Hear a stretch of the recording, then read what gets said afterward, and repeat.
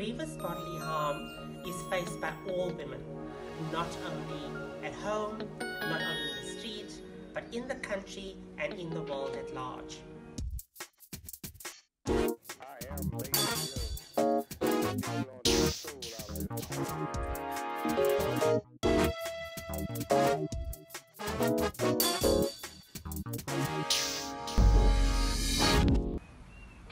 Women, and that I mean all women, and I speak for that sector of women which is so often forgotten and neglected, which are the transgender women.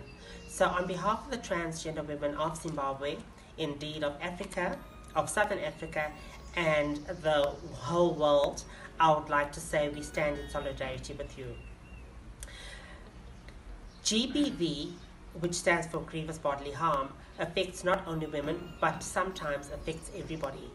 But this message is meant mainly for the women that face this hideous, horrendous act.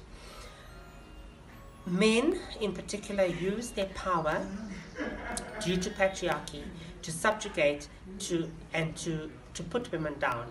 And not only do they harm them physically, they harm them mentally, emotionally, and financially as well. But with the 16 days of activism, we remember the physical harm that we as women face. We are raped, we are tortured, we are subjected to the most cruel and inhumane treatment. And as I say, from myself, Ricky Nathanson, from TREAT, the Trans Research, Education, Advocacy and Training in Bulawayo, and from all the transgender women in